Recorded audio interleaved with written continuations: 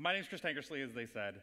I have spent most of my computing career thinking about and using open source technology in various ways. Since I got my very first personal computer that I could actually keep in my room, I've been playing with lots of technologies and learning and thinking about how open source affects all of us throughout all of our stages of development. And one thing that I've been thinking about a lot lately, as I delved more into the history of open source technology, is what it actually means to be truly open source. There's a term being thrown around that we live in a post-open source world.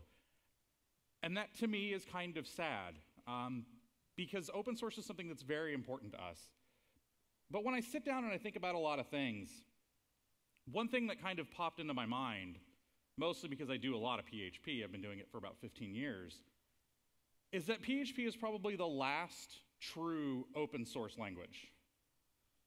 And because of that, it makes it one of the greatest languages that we have. So I've written a lot of different languages. My day-to-day job, I do PHP, but I've done Python, Ruby, Go, C. And many of them have some great open source offerings and ideals that started all the way back in the early days of modern computing history. PHP, for me, though, has been one of the few that actually eschew the kind of issues that we have with many of the commercial software offerings that are there. It doesn't think that we need a benevolent dictator like some other languages. And it's been a language that hasn't been shackled by any sort of corporate sales policy or any need to drive sales in any way. It has been able to stand the test of time despite ridicule from many other groups, slow development during our times of like PHP 5 to PHP 5.3, and that long slog to get to 5.4, and the sometimes controversial internals group that we have. But a lot of this exists precisely because we adhere to these ideas of open source and a lot of the things that came from the early benefactors of computing. So what makes PHP so special when other languages still seem to pop up and flourish and kind of catch that spotlight that despite us powering over 80% of the internet, that we just kind of seem to lack? Well, honestly, for me, what makes me think that PHP is going to be here long into the future and what keeps us together is this community. It's events like this with PHP UK, which bring together people from all across Britain, but all of the other conferences as well, in the US, in mainland Europe, in Asia. It's all of the attendees here that help keep this community alive, because even if we didn't have companies, all of you are developing software and keeping the community alive. We're all here because of one central tenet of computing that has always existed, and that is that all information should be free. This is one of the founding ideas of early computing. And when I say early computing, I'm actually talking about going all the way back to the early days of modern computing in the 1950s, when giant machines roamed entire floors of buildings and weren't contained in my pocket. This idea was actually born out of a model rail club at MIT in the 1950s. One group was actually tasked with designing the signals and the power layout for the model rail sets that they had. And if any of you have played with model trains, you know that that stuff can get very, very complicated. Back around this time, MIT basically had one large machine. It was an IBM 704, and it took up a huge section of one of their buildings. But this machine was heavily restricted. You basically designed your code on a bunch of punch cards, brought it to a set of operators, they would offer it to the 704, and then eventually they would respond back with whatever happened. As a developer, you prayed to the 704, hoping that your program would run, because if it blew up, you might not know for a couple of days by the time the operators got around to actually running your software, and then you going to pick up the results. This all changed in about 1958, when this machine was loaned to MIT. This was the TX0, or as they called it, the TIX-0, which is one of the first transistor-based computers.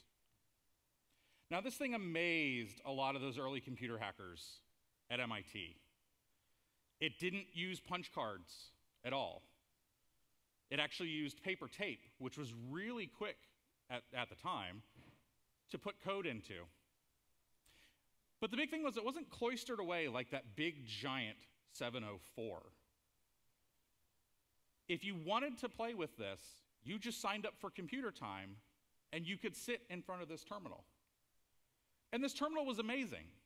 It had 64K of RAM, which we all know the joke about 64K of RAM, but in 1958, that was actually a ton of memory. It had a screen, which was unheard of for most machines. But the big thing for the hackers was that you could actually type your program up, feed it into the computer in real time, and if it blew up, you could debug it right then and there. There was no waiting. Like with PHP, they got the instant satisfaction of writing a piece of code and seeing it execute in real time. They just didn't have an F5 button to keep refreshing the browser. There was one big problem, though, and that was that there was absolutely no software for this. When it was loaned to MIT, it was, here's some hardware, we don't know what to do with this. So the hackers at MIT did what they always do, and that was they created whatever they needed. Most importantly, though, they shared amongst themselves everything that they created. Why would you hide away information or programs or pieces of work that you've done from your friends, your work family? There was no need to. If you wrote something that solved a problem, it was just kept in a common drawer with all of the rest of the software, like some sort of analog Stack Overflow that they would copy and paste from. But anybody was free to implement that code. No one was going to say, hey, I wrote that, don't use that, that's mine. They were encouraged to actually hack their software to make it better, to make it faster, stronger, more optimal. And for many people, especially coming into computers during this time, this was a passion for them. The thrill of seeing how quickly and how many few instructions they could get their software to run in. And out of this environment, developers created their own set of ethics. Now, these ethics were partially based on the fundamental ideas of that tech model Rail Club. But in true fashion, they hacked those ideals to make much more sense in this burgeoning age of computers. So the first one was access to computers, and anything that might teach you something about the way the world works should be unlimited and total. Always yield to the hands-on imperative. One thing that was nice about the TIX0 was that you could actually open it up and get your hands in there and figure out how it worked, because there were no manuals. They literally had to get their hands in the guts of this machine, see how it was wired. But that was something they loved. They wanted to be able to tinker with, break, figure out how to fix things. All information should be free. There's no point in hiding information. It will always get out.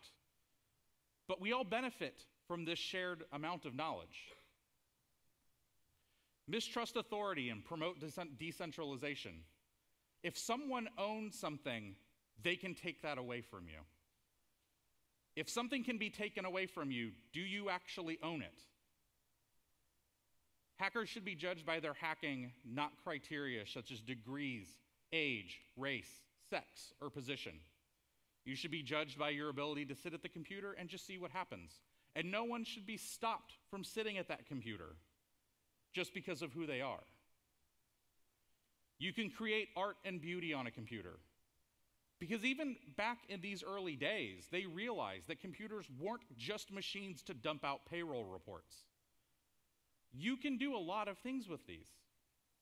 And computers can change your life for the better. You can do anything you want on a computer. And this has been true even all the way back then. If you think about the computing power we have now, but you look back at some of the things that people have developed since the 60s, it's amazing what we can do with even just a small amount of computing power. But ultimately, all information should be free was and is one of the most important ideas that drove these early computer programmers. No one person controlled any of the software. No one person guided how any of this should work. Each developer came up with solutions for the problems that they had, and they laid bare those solutions so that anyone else could benefit from it. As new problems cropped up, they shared them. And that was all there was to it. There was no term for this yet, but that was just how it worked. There was no other mindset about software. And it worked this way for a long time. But a lot of this started to change in the 1970s. As computers shrank and moved into the home, and engineers and programmers wanted to tinker with this stuff outside of work, they banded together in various clubs to share their common interest. Nowadays, we would probably just call them user groups. But it's the same idea. We like computers, let's get together and talk about them. We like PHP, let's get together and talk about them.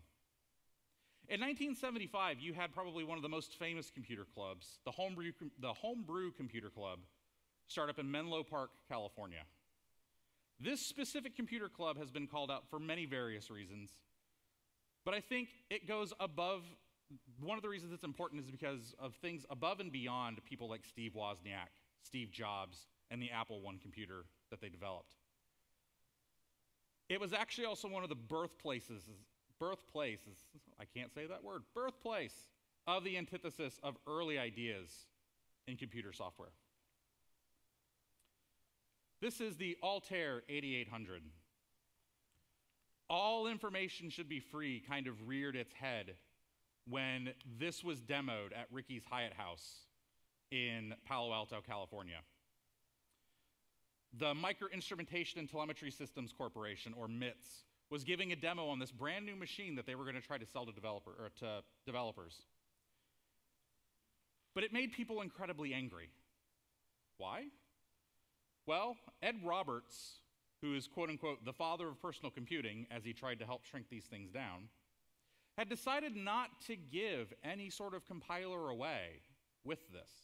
Up until this point, if you bought a hardware kit, you got software to help build other software because they don't come with anything. You have to build everything from scratch.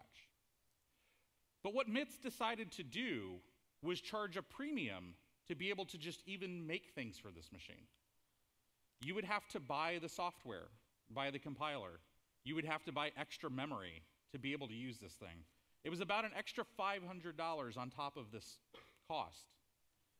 And MITS had decided we're going to sell this at cost and make up all the money and additional add-ons. All of a sudden, software was something that was thought of as having a cost and being able to be sold. Before this time, you mostly sold your time, like I will pay you to build this. Most people just built things out of an altruistic fashion. At the demo at Ricky's Hyatt House, however, the paper tape demo of Altair Basic mysteriously disappeared. At the next Homebrew Computing Club, however, it reappeared with 49 other siblings in a mysterious cardboard box.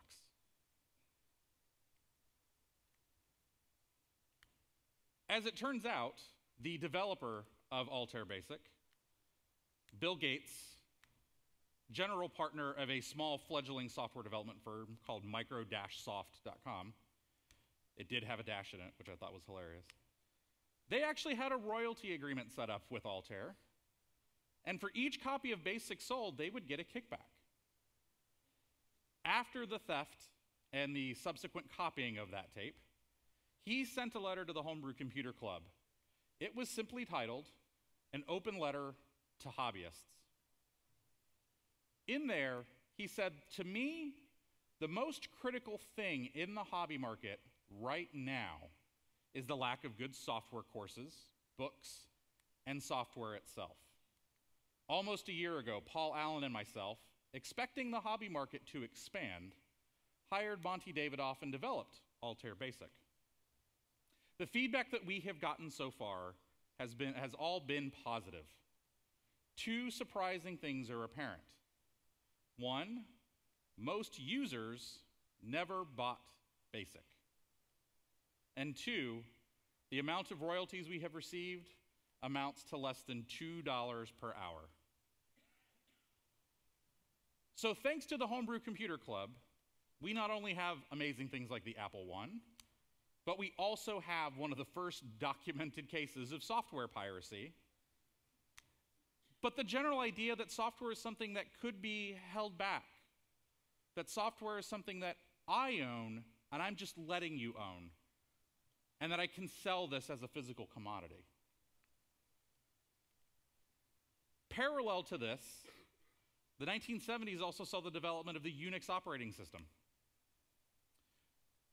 The history of this one is very, very interesting because it started based out of this idea from an antitrust case in 1958 against AT&T. Because back then, we even thought monopolies were bad. So the government said, AT&T, you're not allowed to get into the computing business. There was an extra hammer thrown on that, though, where the government said, any technology that AT&T develops that's not telephone related, they have to license out for free to anyone who asks. Sounds a little bit like the GPL, but not quite, because it goes downhill from here real quick. But Unix was actually really alluring for many reasons. It was portable. Up till this point, operating systems were developed for the specific machine and only ran on that machine. It handled multiple users, which is something that very few operating systems did up till this point. They used a weird time-sharing system to get a lot of things done. Unix started out as a standard for how to develop an operating system, and through the C library actually became its own full implement standard. And people wanted to port that to different machines. And they could just ask for it, and then they would port it. Ken Thompson and Dennis Ritchie and the others who developed it shared this software out to everyone, but then also took code back in from people. Because again, for most programmers, sharing knowledge is a natural part of what they do. So if they put out Unix and someone had a patch, they would just gladly accept it. In a weird way, this starts to provide our permissive license structure, but it also ended up dragging copyright into a lot of the code that we develop. Because after a while, the antitrust case dropped off. And eventually, AT&T was allowed to start selling their non-telephone technology. And there were a lot of Unix users. You eventually had to buy a license for Unix, which is something people had never done. And it wasn't cheap. But around this time, you also had various different distributions of Unix start to pop up. One of the most popular was the Berkeley Software Distribution, or BSD. So they released their own variant in 1978, but there was a problem. It contained code from AT&T, and AT&T was not happy about that. So if you wanted to use BSD, you had to pay a license to AT&T. There was a slight hiccup, though. AT&T had code that they didn't own copyrights to either. So there was a wonderful, long, drawn-out legal battle over how to handle this, and it ended with, as long as BSD pulls out and re-implements all the code, they can stay around. So the 70s not only brought us the idea of ownership, it unfortunately dragged the idea of copyright and made it something that we have to consider.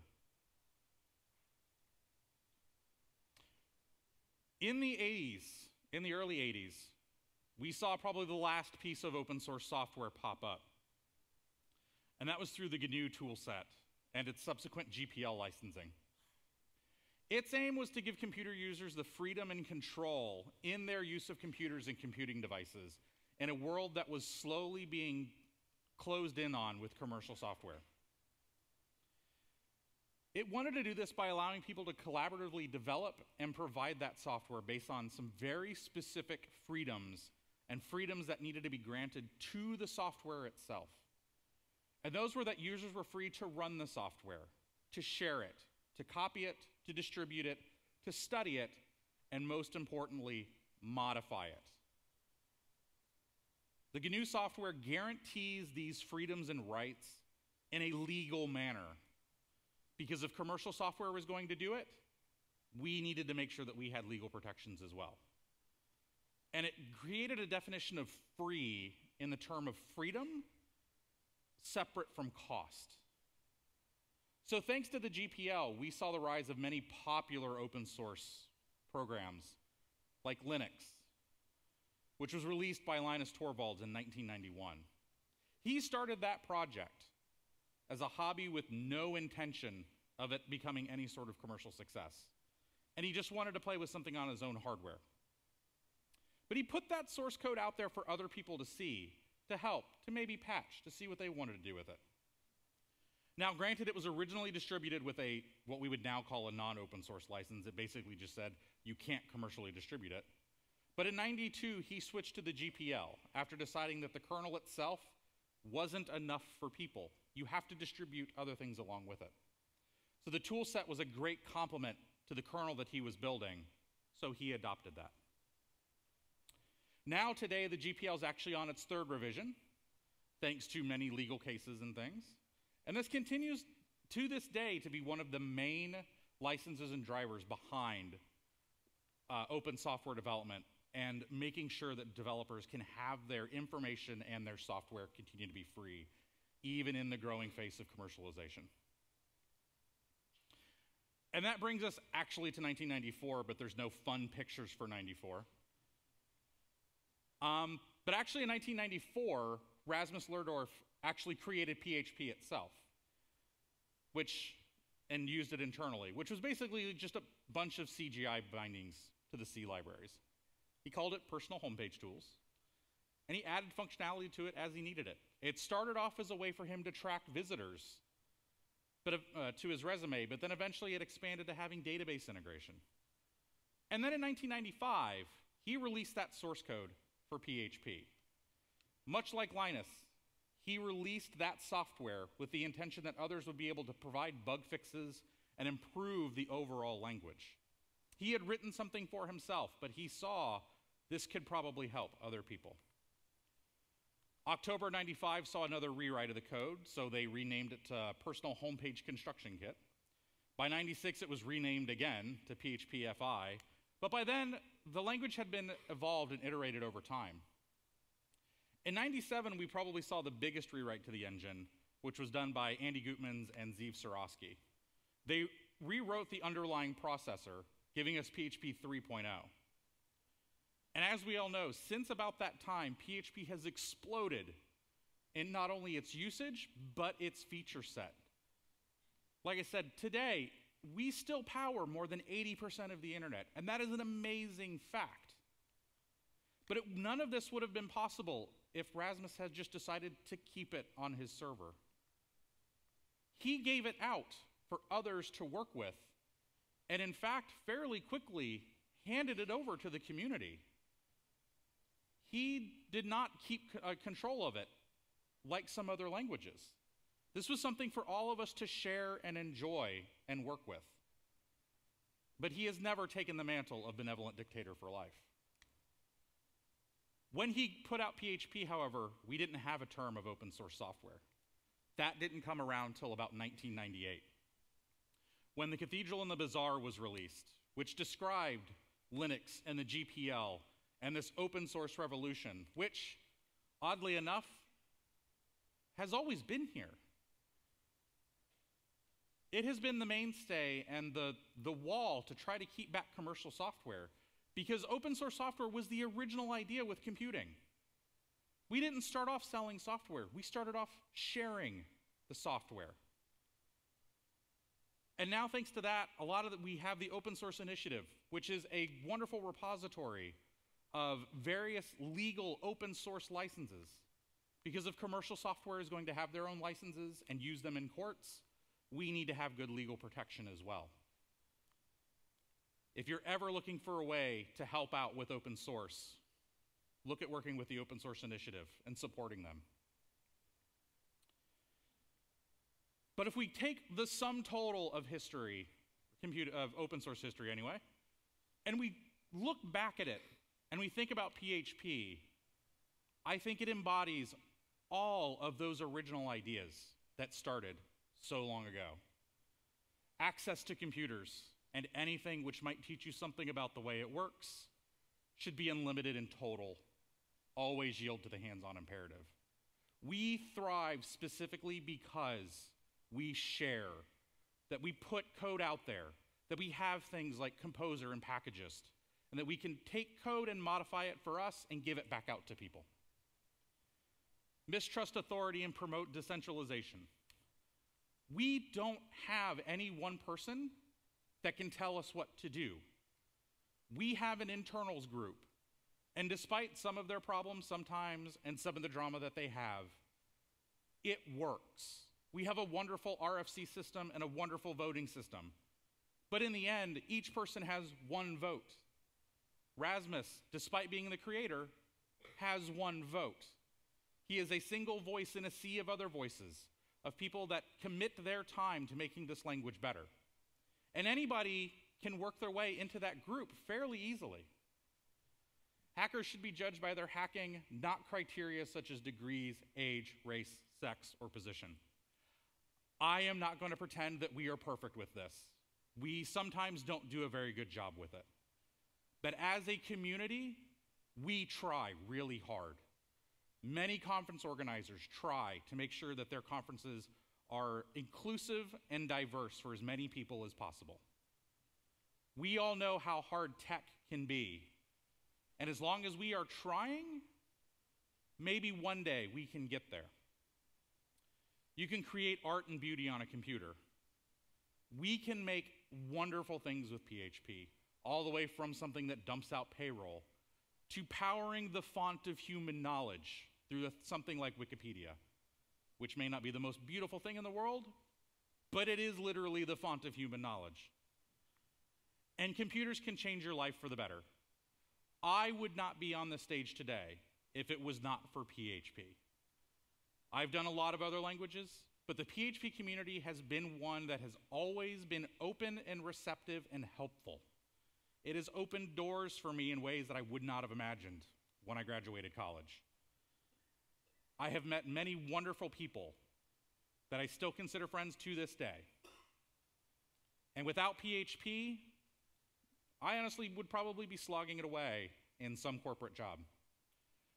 But ultimately, all information should be free. So, as we go out to this conference, I want everybody to keep this in mind.